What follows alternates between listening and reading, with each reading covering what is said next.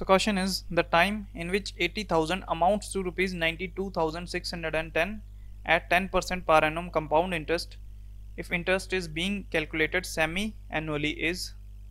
So question में कहा गया कि कितने टाइम बाद 80,000 रुपीज़ हो जाएंगे 92,610 रुपीज़ 10% रेट ऑफ इंटरेस्ट पे अगर इंटरेस्ट को सेमी एनुअली कैलकुलेट किया गया है.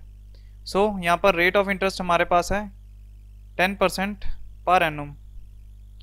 ये है हमारे पास एनुअली. अगर सेमी एनुअली देखें तो ये होगा 5%. Semi annually that means half yearly.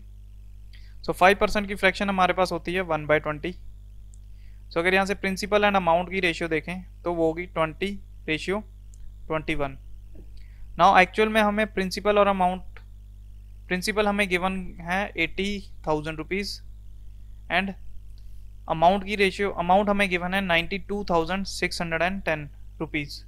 सो अगर इनको सिंप्लीफाई करें ये आएगा 8,000 रेशियो 9,261.